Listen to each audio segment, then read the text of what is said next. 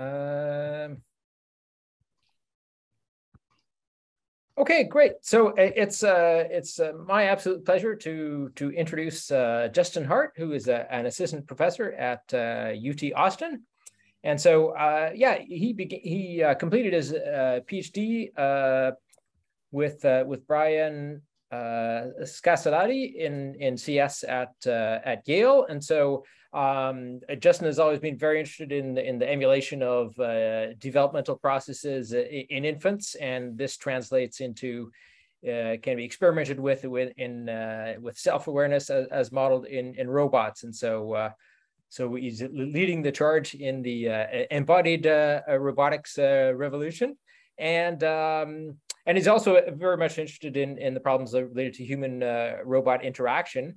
And so this then took him into a postdoctoral fellowship at UBC here in mechanical engineering with Professor Elizabeth Croft, and in particular working on the prediction of reach trajectories, so to improve the speed and fluidity of human robot interaction. And yeah, so currently he has started at UT Austin as assistant professor of practice teaching, where he teaches the autonomous robot stream of, and I assume he's going to be speaking about various pieces of the work there. And so yeah, he's doing a lot of work with Professor Peter Stone there, and he also helps run the UT Austin Villa RoboCup team, which has done very well over the years. So Justin, it's an absolute fantastic pleasure to welcome you, and please take it away. Oh man, thanks so much. Yeah, that was a really good intro. That was more detailed than I think I've ever had anyone give. That's thank you. Am I sharing screen? I am sharing screen. So you guys see the correct screen, right? Getting robots into every home and workplace. Awesome. Yeah, so I guess just to jump in, since I've come to UT Austin, I've spent a lot of time thinking about this problem of what do we need to do to make it practical to see a robot in every home and workplace. And you know, this traces through my work in artificial intelligence, it traces through human-robot interaction. And a lot of the motivation for this has been a variety of problems that we've encountered during working on projects on service robots. So robots that are intended to work alongside people to make their day-to-day lives easier or to make their jobs easier. I'm going to start with sort of a story that should be familiar to everyone here, which is, you know, robots started off in factories. They started in factories because honestly, the regular factory setting, at least the factory setting that robots started in, doesn't require a lot of artificial intelligence. It doesn't require lots of sensing or perception. It can all be done as sort of forward kinematic motions using G-code. So the robots, you know, in this video are programmed pretty much the same way you would program a lathe or a CNC milling machine or a 3D printer. They're not really doing anything intelligent. Those robots are placed into work cells, right? A work cell is a big cage where the robot works.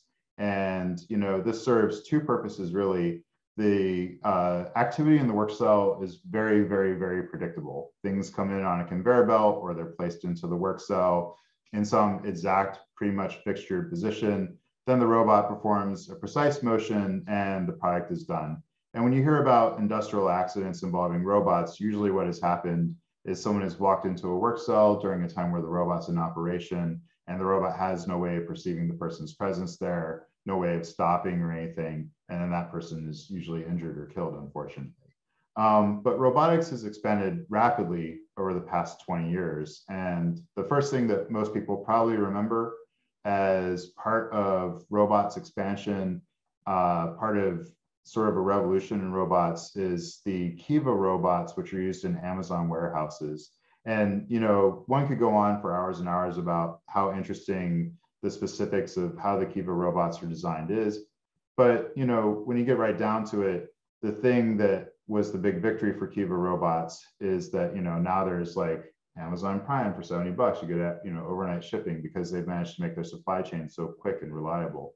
And part of that has been reducing the human effort to package a product. Since then, there have been a variety of robotics companies that have popped up. And I have to admit that there's a lot of bias in this particular selection because these are mostly Austin companies that I've had some interaction with. The one in the top left-hand corner here is Fox Robotics.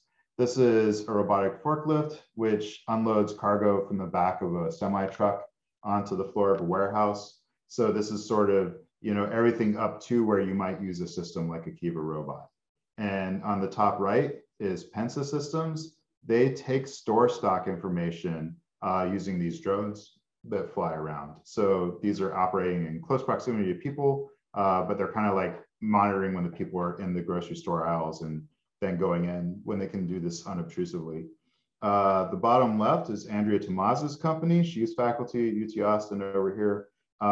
This is the Diligent Moxie. It fetches items from shelves in hospitals, so nurses don't have to do that. A nurse has a tablet, and then the nurse calls the robot to the observation room or operating room where the item is needed, and the item is just fetched. So the nurse is free to spend time doing nursing things as opposed to object retrieval. And then the bottom right is the Savioke Relay. That's a robot that's used for room service. And down in the kitchen, the robot is sort of loaded into a cooler in the top, and then it drives to the room where the occupant, has ordered the food. They retrieve the stuff off the top of the robot, and then that's kind of the deal. And of course, I think that many people have seen, if they haven't seen the Savioke Relay, they've probably gone to a restaurant recently where there's been some type of robot waiter where there is an item loaded into the back of the robot, it drives up to your table, and then when you've retrieved the items off of the robot, you kind of tap a button on it and tell it to go back to the kitchen. If I look at these videos, what I see on this chart that I've built here is that on the left-hand side, the earlier victories are robots in applications that involve fewer people and less complexity. There's just less, people introduce complexity into the environment because they're moving around things in ways that aren't monitored by the robot. They're introducing items into the space that the robot may not recognize with its object recognition systems. We're able to simplify these problems on the left a lot to make them easier for the robot. And then on the right, these are less constrained environments. They are not as chaotic as deploying a robot in the home, right? They're not as chaotic as just making a robot that can go around your office building and retrieve things for you. But they are significantly less structured, and there are significantly more people around than, for instance, a robot operating in a work cell, right? So even though we're still a long way from general purpose service robots in the home, the challenge has led me and my collaborators to form a team to compete in RoboCup at home and to investigate these problems, because I really would like to see robots at everyone's home someday. When most people think of RoboCup, they think of something kind of like this video here. This is RoboCup Standard Platform League Soccer. And so in the Standard Platform League, basically it's scored exactly the way you would expect, it to be scored. A team wins based on scoring more goals. And the problems in SPL soccer can be reduced to things like making the robot perform kicks better or walk faster. Usually those two things actually are major determinants in terms of who wins. And then after that, there's probably the multi-agent coordination and things of that nature. There are all sorts of rules in RoboCup soccer regulating, for instance, what types of things you're allowed to transmit over the network or how you're allowed to coordinate your agents. This is really like a multi-agent planning problem, plus maybe a reinforcement learning problem in terms of the behavior of the robot. But I work mainly on RoboCup at home, which focus on domestic tasks situated in a simulated living space. A RoboCup at home arena looks kind of like this. It's sort of like a TV set built out of, convention stall furniture. We get a lot of IKEA furniture because IKEA is available in every country almost. And, the tasks in RoboCup at home, I'll get into, but there are things like taking out trash, putting things away, serving drinks. And I think that a lot of people look at RoboCup at home and they see this problem of perception, motion planning, and manipulation. And certainly all those things are very true. But the thing that makes it so difficult, I think, is that it's placed in a human environment where the robot actually needs to interact fluently with the people around it. And that creates a lot of challenges that need to be addressed. RoboCup is broken up into two types of tasks and then two stages. So the stages are sort of the level of difficulty of the task. And then the breakup of housekeeper and party host is sort of the variety, the flavor of the task. When you think of housekeeper tasks, think object recognition and motion planning. And when you think party host tasks, think human robot interaction. Examples of housekeeper tasks, for instance, are like storing groceries is probably the most popular one. In that task, grocery items are placed onto a kitchen table, and then the robot is instructed to shelve them in a kitchen cupboard. And then the robot is supposed to recognize which items are kind of related to each other and place them together. So for instance, if you had orange soda and grape soda, those should be put next to each other.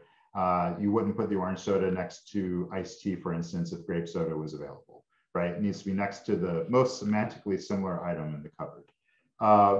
So that's storing grocery. In Party Host, these tasks are much more oriented towards human robot interaction. So serving drinks, for instance, you have to drive up to all the people who are attending a party, and then you need to ask them their drink order and go retrieve their drink and then bring it back to them, so that the correct person's matched with the correct drink. And there's all sorts of little wrinkles in that task to make it more challenging. And then stage 2 is just the much more difficult versions of that. So to give you an idea of what the very most difficult task in RoboCup at Home is, during the last day of the competition, we take all the robots, we load them up on a truck, we take all the participants, we load them up on a bus, we put them into a real restaurant that they haven't been allowed to map in advance. And then the robot is supposed to act like a member of the wait staff. If these tasks sound kind of like sci-fi robotics as opposed to current state-of-the-art robotics, I wouldn't blame you for saying so. They do. People solve these tasks with all sorts of little tricks, right? And so in the case of the restaurant, there's always a bartender who's preparing the items for the robot to bring to the people. The robot goes up to the people and takes the order. And the way that they know which people to go to take the orders is the people are instructed to kind of wave their hands over their head. So you have this motion cue to say, like, this is the person who you need to go up to. And the reason you have that is because they don't stop business in the restaurant. So, there's this trade-off. It's in this, very difficult place to operate. And yet we have this simplifying cue to help the robot kind of navigate that situation. Let's look at a few videos, right? If I'm going to talk about doing robots and doing robot competitions, I think that I would be remiss to not show you some video of the robots actually doing the things. This is one of the favorites of my team here, UT Austin Villa at Home. This is called Take Out the Garbage. This is solved using neural networks that do object recognition for the garbage can and for the lid.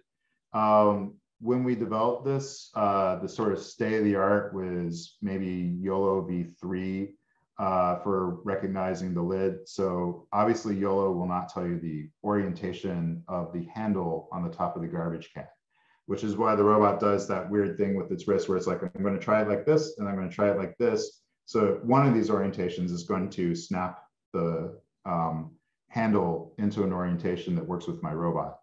And then the robot just kind of plunges its gripper down into the garbage bag itself. Grabbing anywhere on a garbage bag will work if it has, some stuff in it. The robot's then supposed to take the garbage bag, outside the house, so to speak. So there's a designated collection point, which represents, where you'd be wheeling the bin out inside of your home. Due to the orientation in my lab, we don't have the robot go out the front door. But in the competition itself, it kind of like scoots out the front door and then drops off the garbage just right outside of it. Here we have our collection item, this black tape. Another fun one is serving drinks. I'll let the audio, do you guys hear the audio? I think I need to set up sharing to share the audio. Here, let me fix that real quick. I'll get that sorted. So sorry about that. Share screen, and then I need to share sound and optimize for video clip. There we go. All right.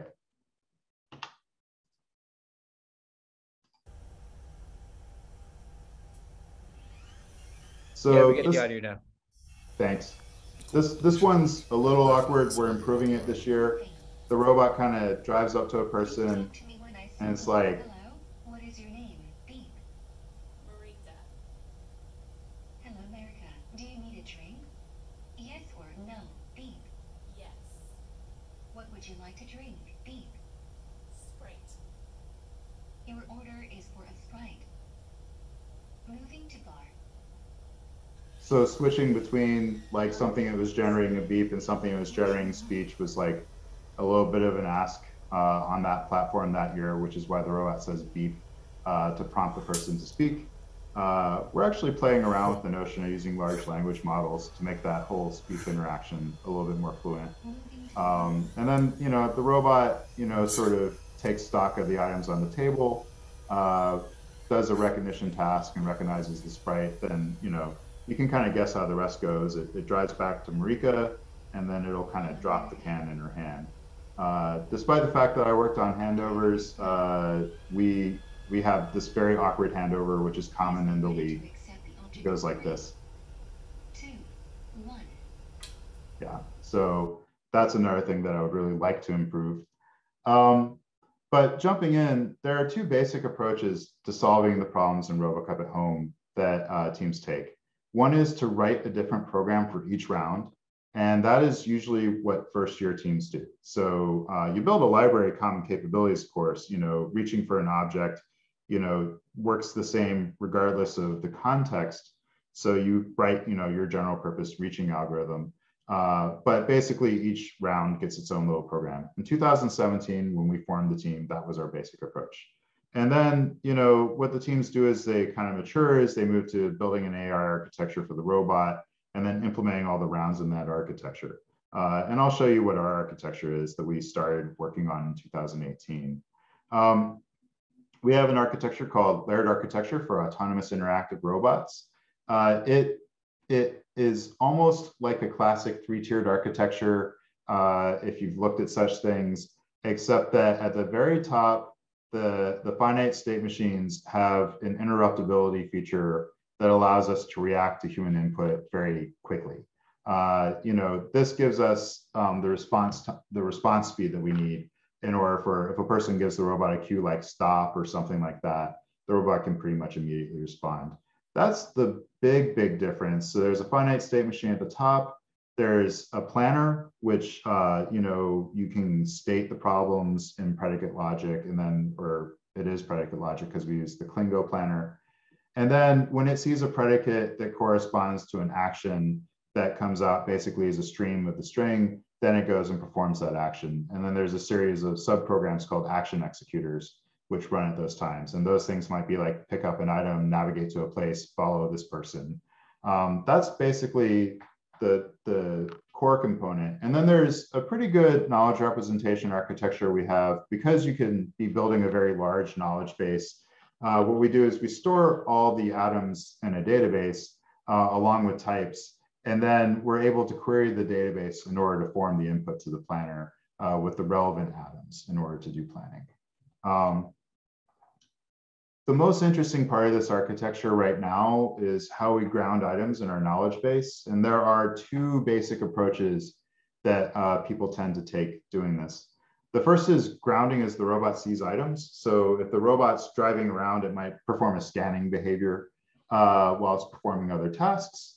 And then as it performs that scanning behavior, it'll put in atoms representing the groundings of the objects that it sees.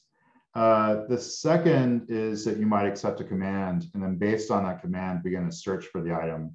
And to optimize this, usually you kind of look in the likely locations for the items. So if you say, get me a Coke, then the Coke is in the fridge, and it'll begin its search in the fridge. Our approach marries the two. First, the robot grounds an object as it sees items, but if the item has not been found, what it does is it generates hypothetical items. So instead of starting a search, it goes to the place that's the likely location. And then when it sees an item, it either grounds it with a real item or replaces it with a hypothetical one. So you see what happens here, right? What will happen is a bunch of hypothetical items pop up. The robot makes a motion plan to one of them. When it sees that it doesn't exist, it does a replan and finds the next hypothetical item until it's exhausted its list of hypothetical items. And during this time, if it stumbles on the item, it'll still ground it and then go to that because it's real. So that's basically how the robot performs this task. Here is an example of this working. So I'll just talk over this. So what the robot's doing is it's asking Yuchen Zhang, one of the PhD students in the program over here, what she would like for it to do. And then she says, I want you to bring me an apple from the kitchen. The robot hasn't seen an apple yet. So, or okay, I'm sorry. First she says, bring me a piece of fruit. And then the robot enters into a clarification dialogue because a piece of fruit isn't that precise. So she says, I want an apple. The robot goes to places where apples might be by generating hypothetical apples. You can see that there's an apple on the kitchen counter there, but the robot didn't see it as it passed by. It's going to continue its motion plan to the location where we'll look for an apple first, which is in what we call our cupboard, is, you know, this shelf over here. It looks for the exact location where it thinks the apple might be. It's scanning the cupboard now. This scanning is basically building a 3D point cloud of the cupboard, plus running the YOLO object detector, and then doing plane segmentation on all the objects in the cupboard. And of course, that goes relatively slowly, but since it didn't do the 2D task, it doesn't bother with the 3D task. All right, now it says, okay, that hypothetical apple didn't exist. Let me go and find another one. Then it finds the real apple, reifying the apple, and then brings it back to Yuchen. Okay, so that's one version. This is kind of a long video, so I don't think I'll play the whole thing. The end is kind of humorous because I'll give you the punchline. Now it's going to bring the apple back to Yuchen because it found it.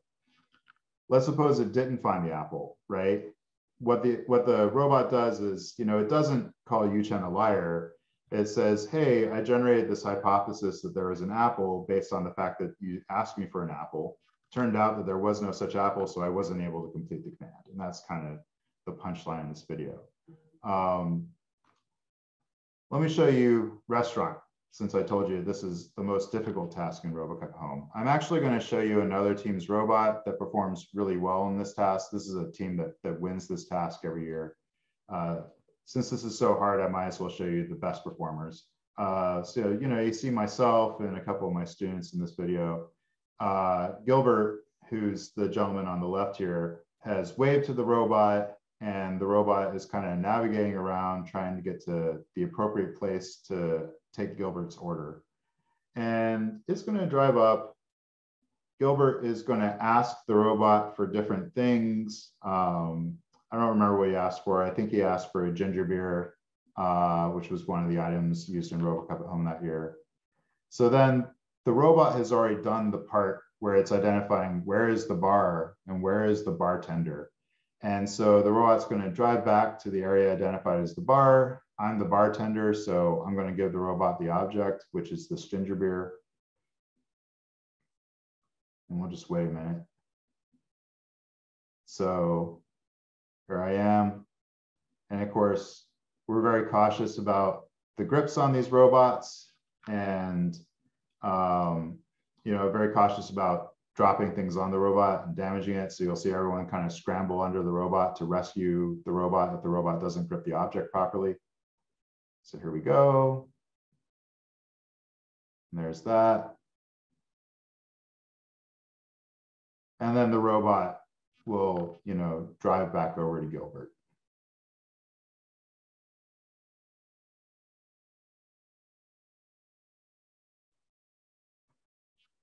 And then it still can't get through in the way that its motion planner wants to on the first shot. So we'll go over here and drop the item in Gilbert's hand.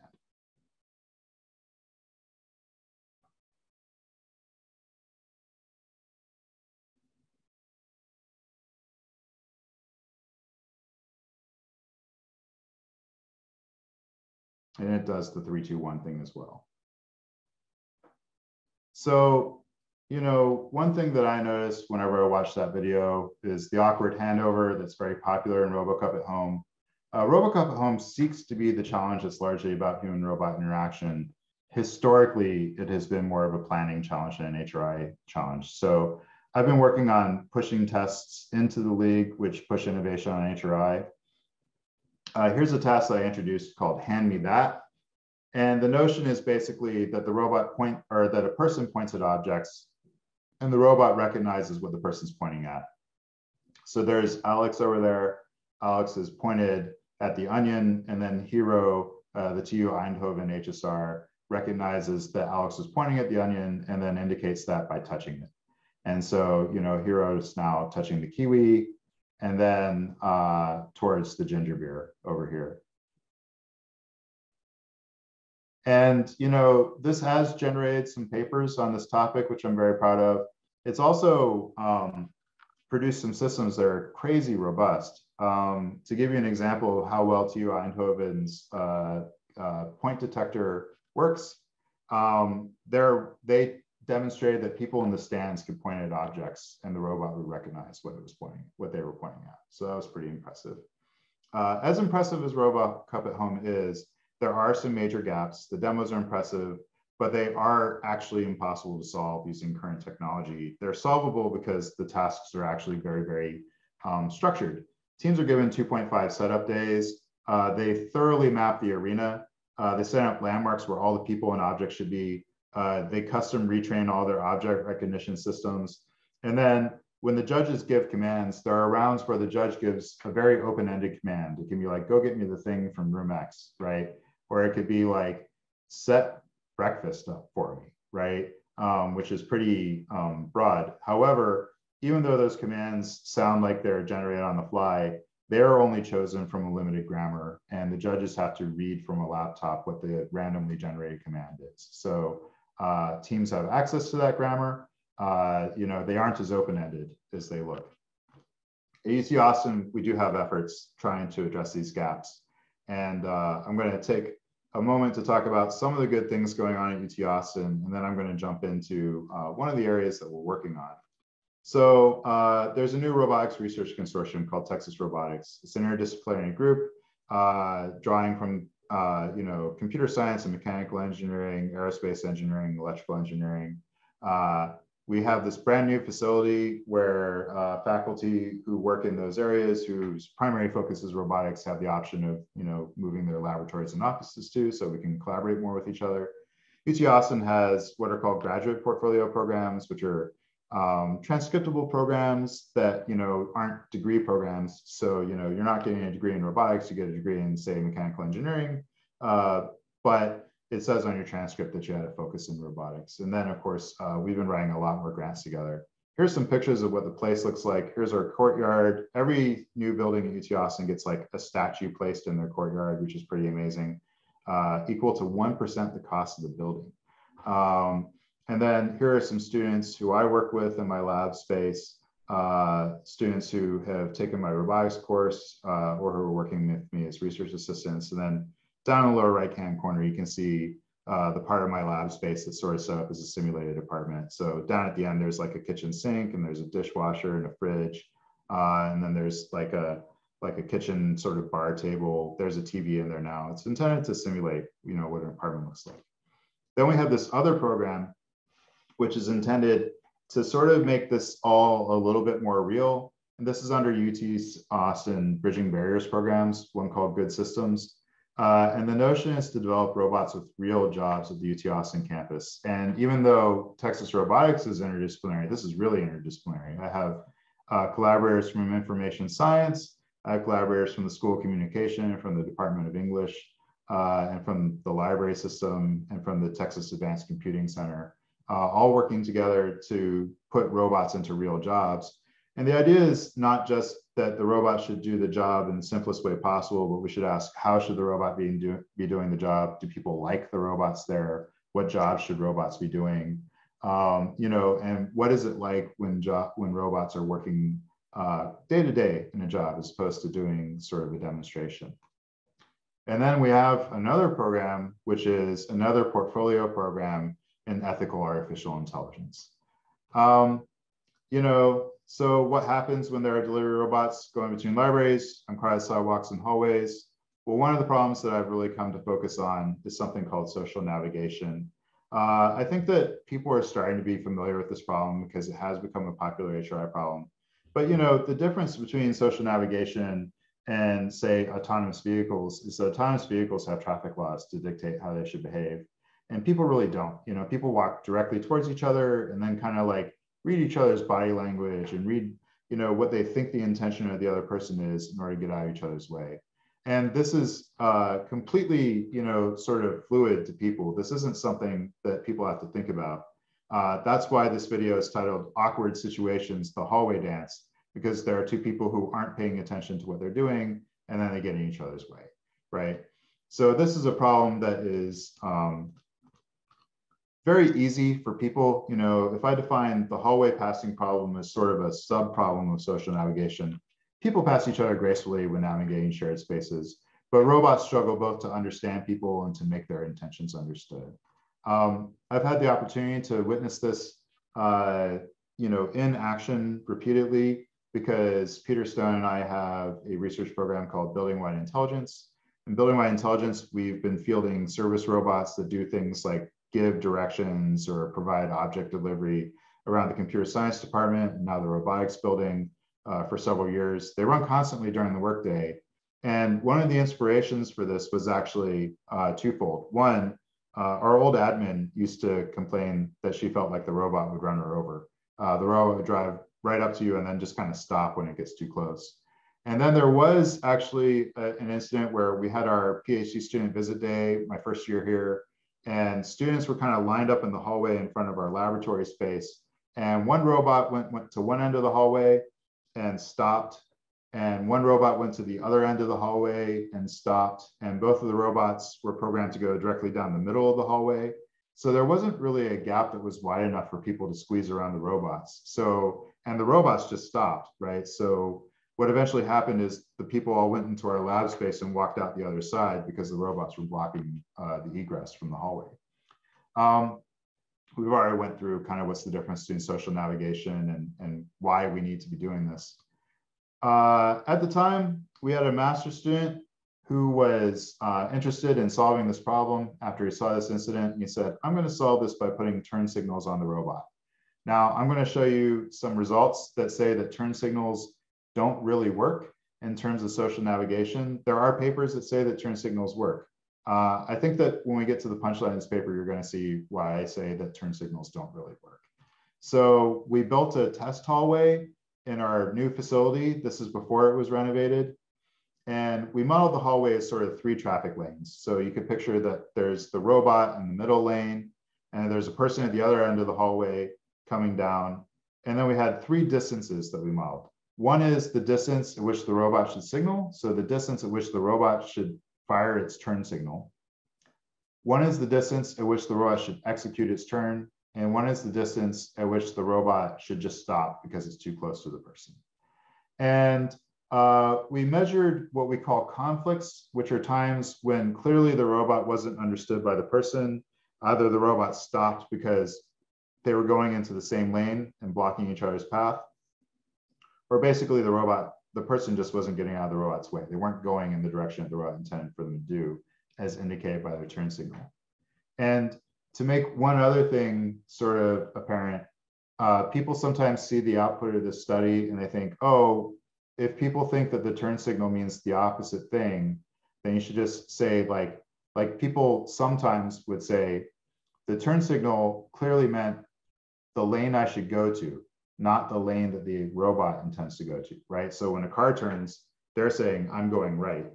People would say, the robot wants me to go to its right, right? These were people who clearly misinterpreted the turn signal. We made this task as impossible as possible. If you didn't understand the signal, then the robot was definitely going to get into your way. What we did is we made the robot physically do everything as counterintuitively as possible, so that you would only get out of the way if you understood the signal. We ran this pilot study, we measured conflicts, and what we found is that the turn signal didn't work at all. Half of the people interpreted the signal as the direction that they should walk in, and half of the people interpreted the signal as indicating the direction of the robot's motion, exactly 50-50. So what we did is we introduced this notion of a passive demonstration. And what a passive demonstration is the robot makes a turn in front of the study participant, but it makes the turn far enough away that it doesn't matter because it's not, you know, the person and the robot aren't about to pass each other at the time the robot makes the demonstration. So this isn't us saying this is how the turn signal works and we're going to demonstrate it to you. This is just the robot making a turn with the turn signal. And what we found is that if so then the robot gets closer to the person and needs to pass the person and then uses the turn signal a second time, at which point the person almost always gets out of the robot's way. So what this finding indicates, well, let me jump into next. So we built a 2x2 study in order to demonstrate this. So on one variable, it's whether or not there's a demonstration. And on the other axis, it's whether or not the robot's using an LED. So it's a demonstration of the turn with or without an LED. And that's basically the study. So no demonstration, no LED looks like this. And the robot and the person will come into conflict. So the robot is going to go into the left lane, which is counterintuitive to everyone in North America. And then the person and the robot basically just walk up to each other and the person walks around the robot. That's what a conflict looks like. In this case, there's no demonstration, but you'll see the LED turn signal go off. So you can see, you know, here's the robot and, you know, it's blinking its turn signal. The person doesn't understand it, comes up to it, and then eventually they just kind of sideswipe past each other. So here's a demonstration with no LED. So the robot's going to make the turn, but it's not blinking its turn signal. It's going to make the second turn. Look at this person walk directly into the robot's path and then just kind of scooch by it, right? And then finally, demonstration LED. So the robot starts off by making a turn with its turn signal, makes a second turn with its turning signal, and now the person gets it, right? That demonstration, even though we didn't tell them, hey, this is the robot tutorial, was enough for the person to understand the turn signal. And, you know, here's what this looks like. No demonstration, no LED resulted in a conflict 100% of the time, whereas demonstration and LED, you know, it wasn't perfect, but it worked 20% of the time, statistically significantly, at the alpha at 0.01 level. So observing that, we wanted something that people would understand the very first time. And something that's been studied very heavily in HRI and something that's been studied very heavily in terms of how people coordinate each other's motion is the role of gaze. So we asked, what role does gaze play when people pass each other in a hallway? We built a 3-condition study where we had research confederates do one of 3 behaviors. They would walk through the Student Activity Center, which is a very busy building at UT Austin, and they would either perform what we call a congruent look, which is looking in the direction that they intend to walk, incongruent, looking and walking in the opposite direction, or looking down at their cell phone.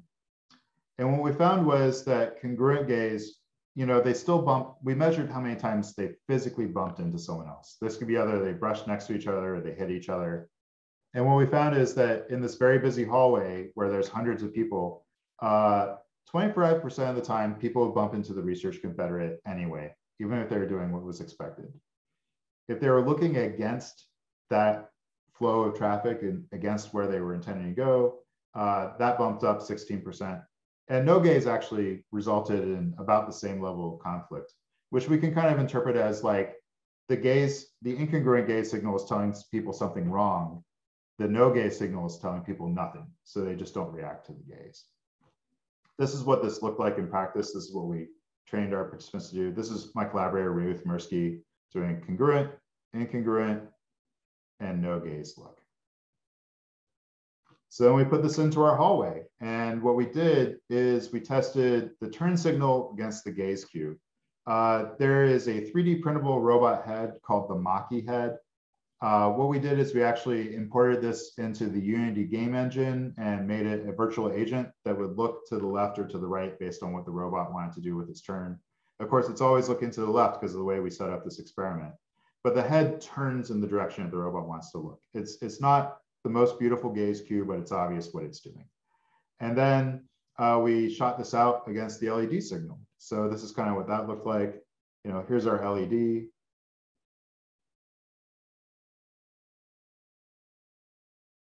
And here's our gaze. And now we do have better models of gaze that make a better looking gaze. But this is what it looks like. So here's the LED going. You know, we took the screen off of the robot. You can't see the LED fire this time because it's only on the front of the robot, but it shoots its LED right after it passes that black line. And here's someone walking directly up to the robot and kind of getting in the robot's way.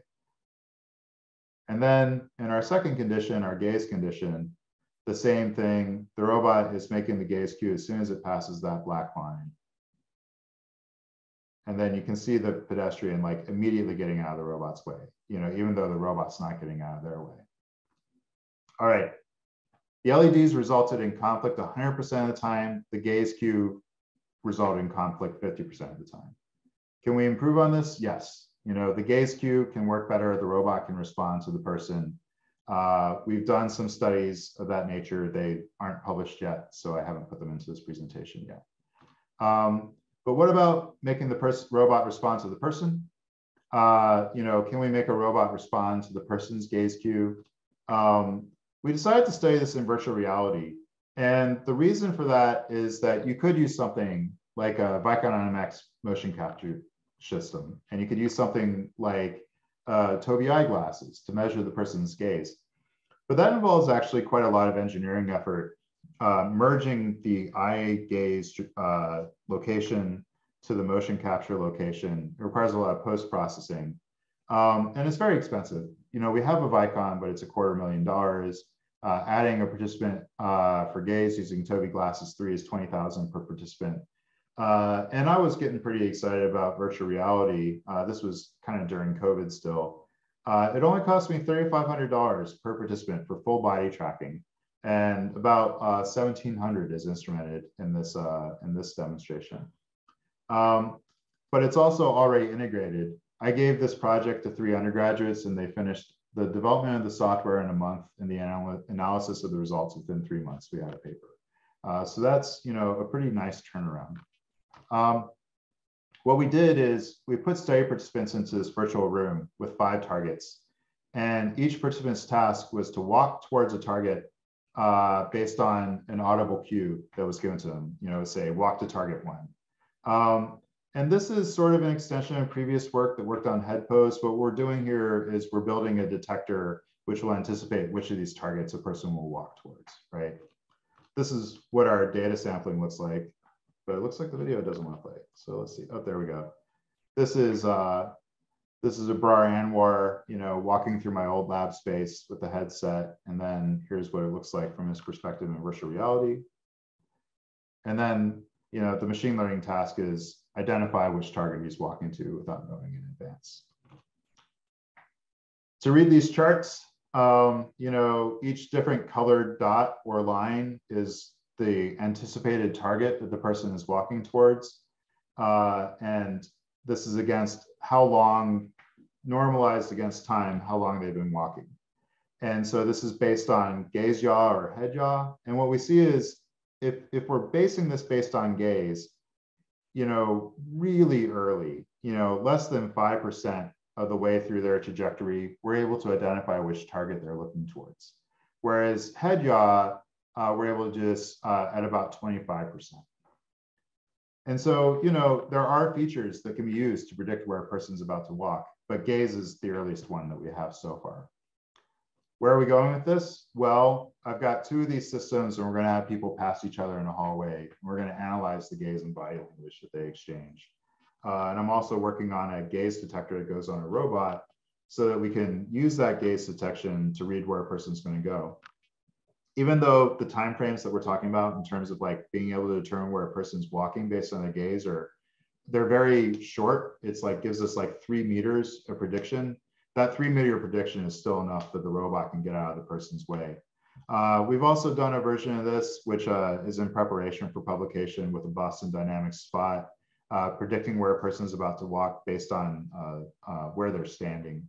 And so we're going to submit that to the HRI conference this fall. So we'll see how that does. There is other stuff, but I'm definitely at time. So I knew I would be at time. So I just wanted to kind of mention it. I'm doing a lot of semantic SLAM for augmented reality and robotics these days. This is work that's funded by Cisco Systems. If you look at the classic SLAM problem, what is provided to the robot is information about where it can navigate to.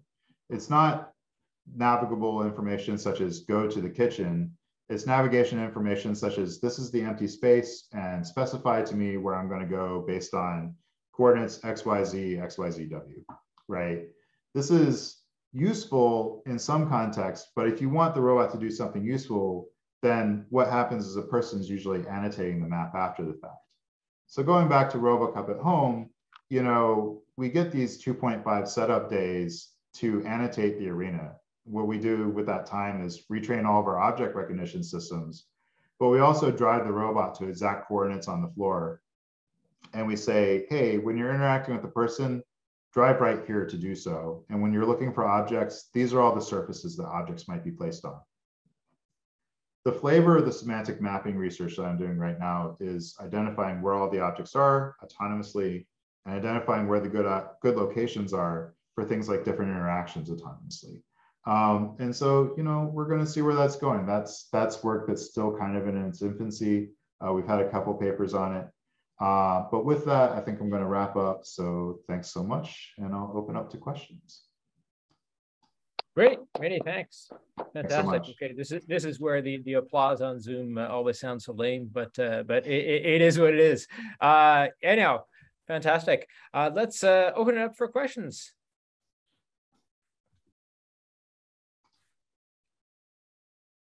I'm happy to start off. So yeah, I was wondering about the to what extent can you actually read can participants actually read if you like, the body motion of the robot? So that you know, a robot that slows down if it's uncertain about what you're going to do, and or just determinately, like, you know, yeah, in North America, it would probably veer to the right just by default.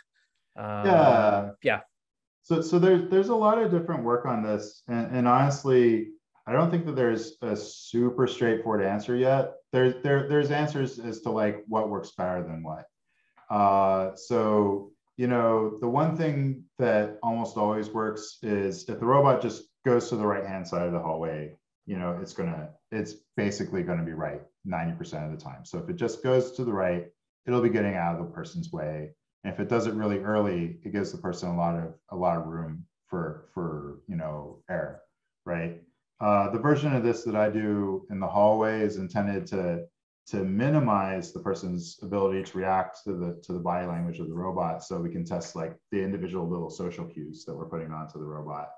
And Google has a similar setup. So I have the hallway set up, and I've been collaborating with Google. We have a paper that was just accepted to RAL where we treat this as a reinforcement learning problem. And so, of course, like teasing out what people are reacting to in the reinforcement learning context is a little challenging. But the you know, their version of this problem is, I can't remember the exact term that they have for it, even though I've been working with them, but it's like head-on navigation. And so what the robot does is it makes a direct, like, they don't start off in a hallway, they start off in like an atrium or like the entryway of their building. And the robot steers to head directly towards the person, right? So it makes like a beeline for them. And then it reacts once it's gone on this collision course. So it's a very similar thing that's intended to do it in a slightly more organic environment. But you know, the things that are sort of known to work, if you put a turn signal on the robot, there are papers that say it works. And the reason that I think they see that is that they're doing repeated trials. And so we're doing one shot, and in that one shot, the person doesn't recognize it the first time. But if they see the turn signal a lot, they'll usually recognize it. And then some of the other modeling techniques out there, there's like what's called the social forces model. This really has its sort of beginnings in virtual reality and in video game technology to make crowds look realistic as they pass by. And then but people are fielding that on robots. And then there's a system called Orca, and there's Navigan, and these are more data-driven approaches. But you know, I guess the bottom line is that we're still really filling out this space, which is why people are so excited about it. So you know, there are some known constants, but yeah, there isn't like a great, you know, this is how good it is just yet. Yep, great. Arpan has a question. Thanks for the talk, Justin. So I don't work on robotics. I work on software systems. So my general question was that when you deploy such robots which routinely deal with human beings, like in a competition or even for production, are there any certifications that you have to go through for the software? There is an ANSI certification for robots that interact with people. I have to admit that I think it touches on some important aspects, not all important aspects. There isn't a general HRI certification. NIST is working on that. They've invited people to kind of walk through with them, not so much on a certification for robots, but a standardization for how to study HRI. But the ANSI ISO certification is basically says that there should be force torque sensors in every joint of the robot, so it can measure how much force it's acting on its environment. The positive of that is that if the programmers are savvy, then they can say there's a force acting on the system that I'm not expecting, and I'm going to emergency stop. The negative of that is that there's nothing in there that says I should emergency stop. So, you could also end up with a very good log of how much, force you enacted on a person when you squished them like a bug, right? So, there's sort of this trade-off here, but it's a step in the right direction, to be sure. Okay, but do you routinely add fault tolerance mechanisms in your software, or because you are not making a production robot yet, you don't worry about those? Yeah, I don't worry about it. I want to get more force torque and tactile sensing in part because I'm interested in perception and in machine perception. And so the tactile sensing problem is very interesting to me. But if I'm going to use any number of techniques to certify the safety of the robot, that's something I view as more like on the industrial side. When I'm in a highly experimental environment, it's unlikely that I'm necessarily going to produce anything that's certifiable. Though there are people who work on that problem. So for instance, Ifuktaku over here does formal systems verification, and there is a notion of supervised autonomy. The supervisor is maintaining the safety of the system by setting a set of constraints. And then the autonomous portions are using whatever you're using to achieve autonomy, and then so the behavior is sort of like, babysat by this thing that's doing formal verification to produce a system that is not going to, for instance, exert too much torque or something of that nature. All right, thank you. Yeah, of course. Oh, Jim's got a question. Great, yeah. Jim.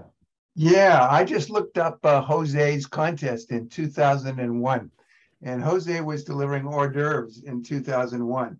Now, it didn't do a great job of it, but it did an okay job of it.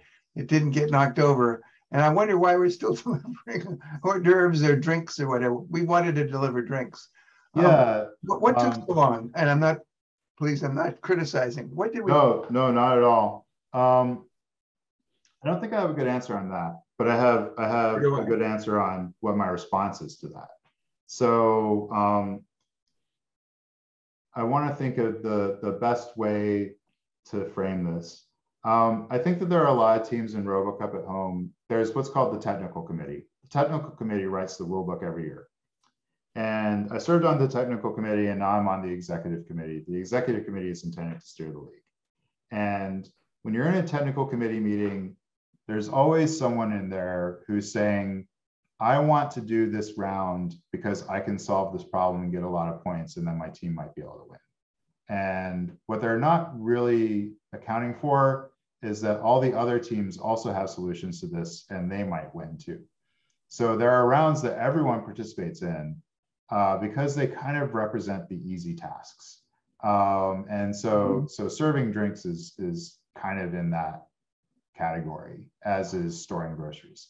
Like, you do it because if you don't do it, everything else is much more difficult. So this is expected. Okay. This is expected. And so when I started my term as a member of the executive committee, we started to delineate a process by which we would sunset tasks or make them more difficult. And so the first year of my term on the EC was like right before COVID hit. And so we went to a completely different format where it was online and it was in simulation.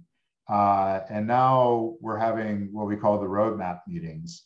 And the roadmap is intended to say, this is how well we perform on different components of these tasks. And all the teams know that like person recognition is like an important component, or like things like sort algorithms. If you've seen like deep sort and these different algorithms where it's like, take an object recognition algorithm, marry it to a common filter or something else that's making a motion prediction. And then you kind of combine your motion prediction plus your embedding for the person to say, this is who I think the person is, or this is what I think the object's motion is, right? So that's a thing that's a known quantity in RoboCup at home. Like everyone has some version of that running on their robot for identifying human trajectories.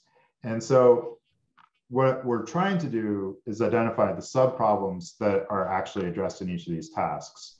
Progress along those sub-problems, like teams should be able to perform at least this well on this, therefore the task must be at least this difficult, right? And so like store groceries is still objects, and I'm citing this because this is the one I was thinking about earlier today. Store groceries is still objects placed on a table and then you place it on a shelf. And they're mostly boxes and cylinders, and they're far enough apart that your object recognition algorithm isn't going to mess it up. And I'm proposing that we're going to move to a model where everything's in a grocery bag and the robot's kind of reaching into the bag, right? Which is a much harder problem, right? Mm-hmm. And so, you know, that's kind of what we're doing to address that. Okay. Well, make it hard. Let's make it interesting. Absolutely, absolutely. I don't want to participate in it if it's not going to be challenging, right? Yeah. Yeah, what's up? Oh, cool. Yeah. Okay. If no one else has a question, I'll go again. Yeah, I'm really curious about the role that teleoperation could serve as a way of kind of doing binary search as to where the gap is between, you know, what the robot it can really do in terms of its mechanics and sensory suite and the recognition versus what a human can do. And so in some sense, teleoperation, you could even force the human to use the recognition outputs basically. And it seems to me like it might be, you know, a really flexible tool for figuring out, you know, where's the gap and which parts, you know, provide how much useful information in achieving an overall task. And yeah, you could even have the teleoperator could just you know, hit certain phrases, etc.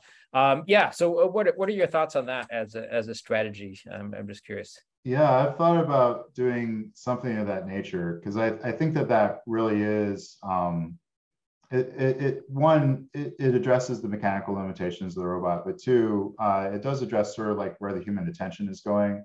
And I think that's a really exciting thing. I've got one project in progress that's kind of that flavor right now, but I don't want to discuss it too much because we're not too close to publication on it yet. It's in its nascent phases. But I do think that that basically solving via teleoperation is a really interesting thing, partly just to see if it is solvable with what you have, right? And then partly to train machine learning models. So the one that I can mention is we have a data set for social navigation called ScanD, and that is paired with operator instructions to the robot, driving the robot around. It's not quite the same because it's not addressing like what was relevant to the operator, but you can envision that you could do some machine learning techniques that are currently very popular to try to figure out what the person was reacting to. And so that's kind of the thing. The current fielded version uses reinforcement learning to learn how to navigate through a crowd. And this is something that we fielded on a Boston Dynamics spot, walking through crowds during football games. Yeah, cool, but cool. In terms of the domestic context and actually performing these things, yeah, I think that going through and either doing demonstrations like that or not doing demonstrations, but just doing analyses like that is really interesting.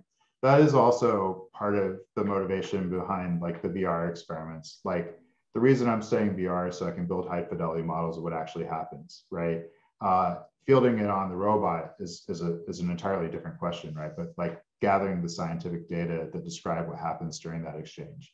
Yep. Right? Yeah. Really well. No, sure. Great. Yeah. Let's see. Alan and Nick put their hands up at I swear within 1 microsecond of each other. I'm going to Alan, I think you were a microsecond ahead, and then Nick. Okay, thanks, Justin. Good stuff.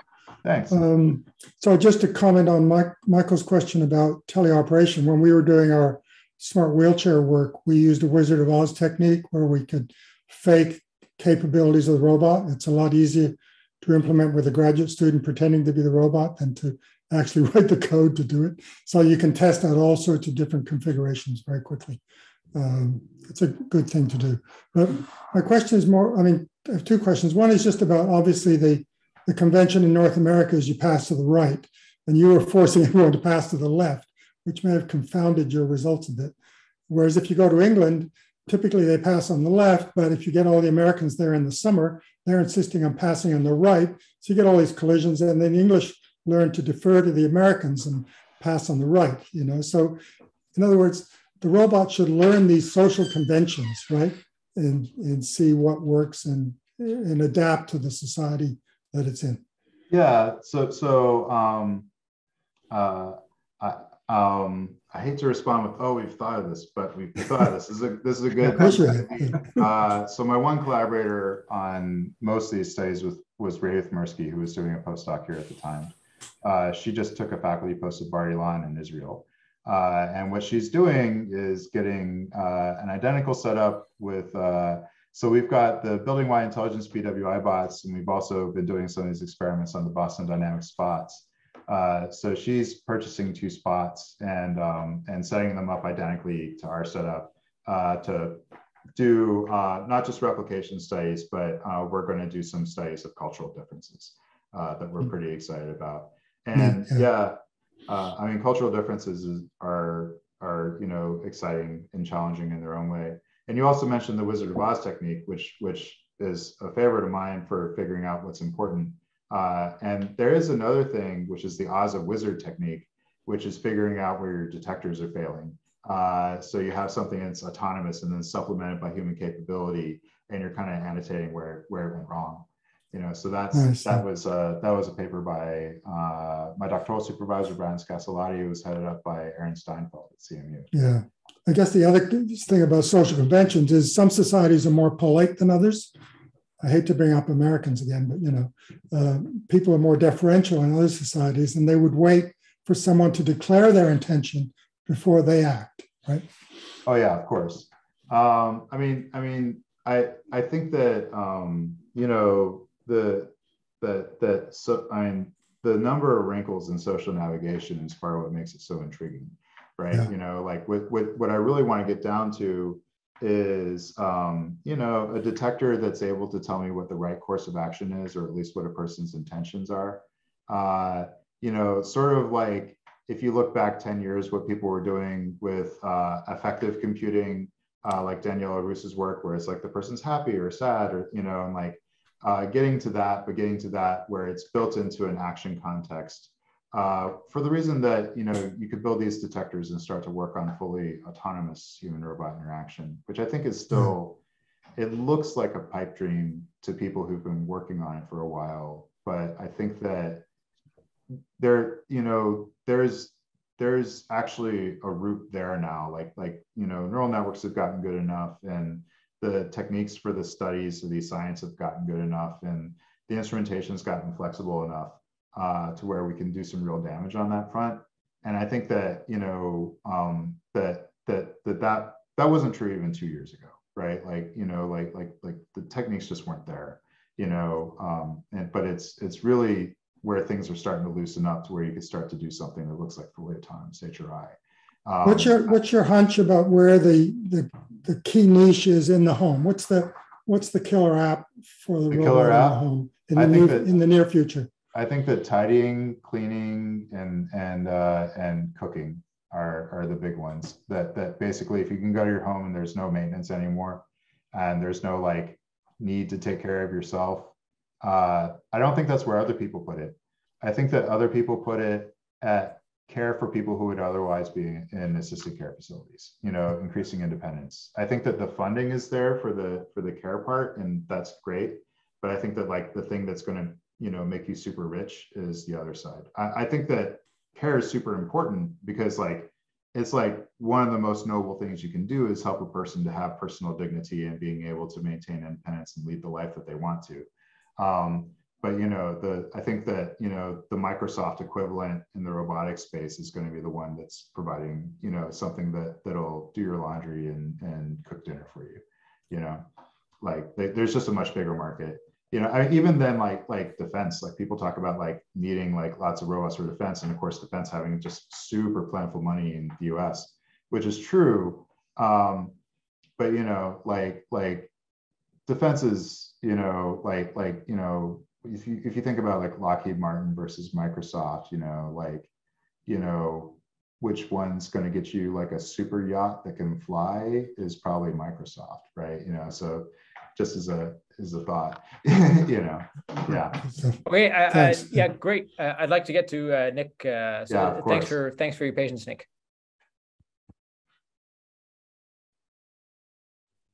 Oh, we're not hearing you for some reason. Still not. Hear me? Yeah, we can hear you. Great, thanks. Okay, yeah, sorry about that. And thank you. Yeah, thank you so much for your presentation. So my question is not so much technical.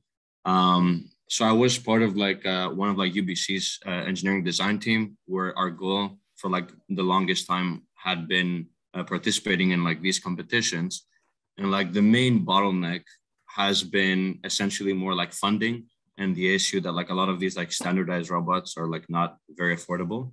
So you having like more insight into like the industry, I was wondering if you have some insight as to if these like standardized robots, if they're going to become more affordable for like future research groups and so on.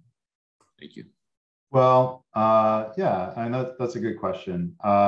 We deal with this every year with RoboCup because it's very expensive to participate. Like, if you look at just our participation this year, not our actual costs for like the machines and the research, right? Just like us getting to the competition and back. For the domestic standard platform league team, we're going to spend probably about $30,000 to $40,000, right? You have to ship a crate, worldwide. You have to get it back and forth. You have to go through customs. You have to send people over there. You have to have hotels. And then you have to deal with all the wrinkles of being in a different country.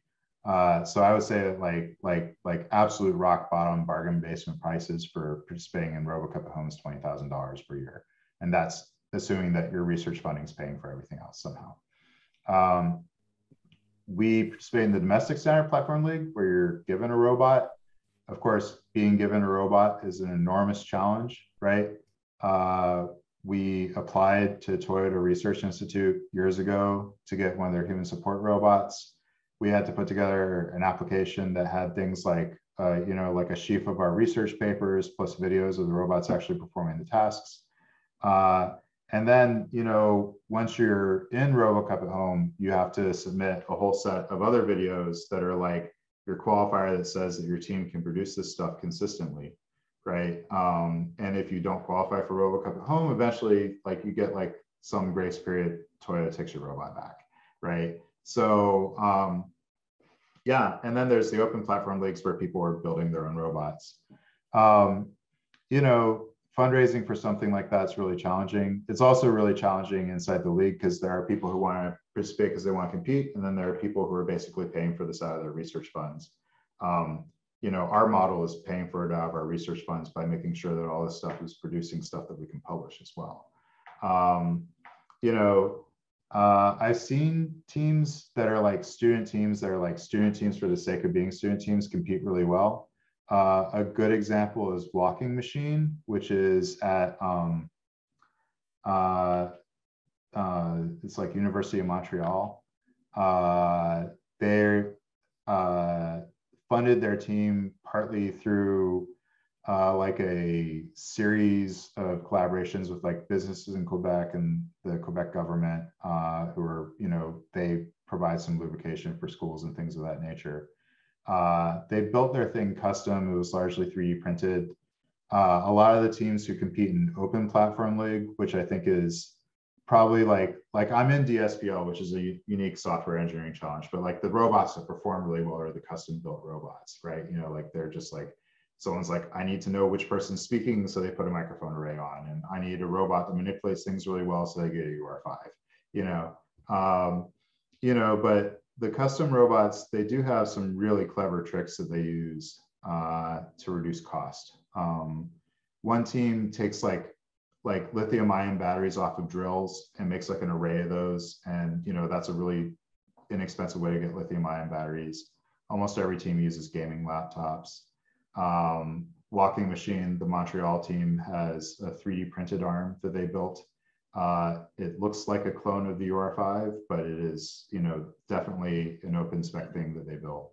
You know, I think that that's the route over it, but like, yeah, the way we got through was research funds. And the other thing I've seen is like very aggressive fundraising. You know, the thing that seems to work for the teams who are student driven rather than like faculty driven is just super aggressive fundraising, because probably like your initial in, you know, our initial in was probably $70,000 to $100,000, you know, so like you do have to come up with that money somehow.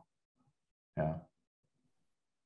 Unfortunately, you know, there are people who do super bargain thing. There's the RoboCup at Home Education League, and they do a thing where they have like high school students hack, and that thing is like a real stripped down robot. It's based on a Roomba base, and then it has like a servo driven arm. So there is an extreme version of this that gets you down to a few $1,000s, but that's really driving it to a very particular extreme to make it affordable. Yeah.